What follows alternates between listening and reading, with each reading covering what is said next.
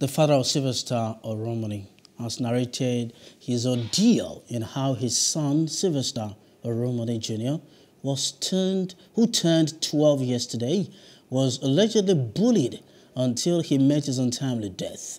He made this known while speaking in an exclusive interview with our reporter Friday Akpomejuru at his residence in Warri. Sympathizers continue to troop in to sympathize with the family on the death of the 12-year-old. The death of Sylvester Jr. has continued to draw sympathy from both within and outside the country. It has led to the family and the Delta State Governor Ifeanyi Okowa seeking justice for the departed soul. 5 of them walked into the room, and as soon as they entered, they saw them coming into the room. One went back and put up the light. Put up the light. So they moved straight to his bed, and all of them started beating him. He ran down from his bed, came down from his bed, they beat him, started mashing him like somebody will step on him, boot him, in fact, anyhow. This small boy.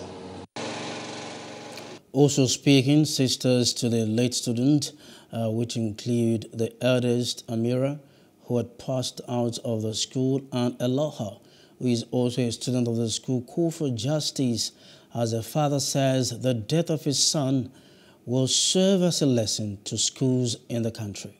2 weeks ago, we never knew this would happen or anything, so it's like a big shock to the family, and everybody's like devastated, but at the same time, we can't let it break us because we're still much. It's not like he's our only brother, so we have to still try to be there for each other because we can't hurt ourselves inside, so we're just trying to stay strong, and we are strong. We just want justice to prevail. That's all we want, for the case to for it to not be lobbied or anything like that, for it to be properly done. I have my family members around me because it's easier over here that I have them around me, because at school it wasn't as easy as it is here. But I just really hope that justice is found and we're okay again. My brother, I must tell you that outside justice for my son, justice for all Nigerian children, children now and children unborn.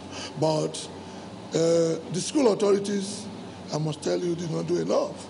Because until the boy gave up the goods, we did not get any call from the school authorities. Outside the nurse that called. Hello, hope you enjoyed the news. Please do subscribe to our YouTube channel and don't forget to hit the notification button so you get notified about fresh news updates.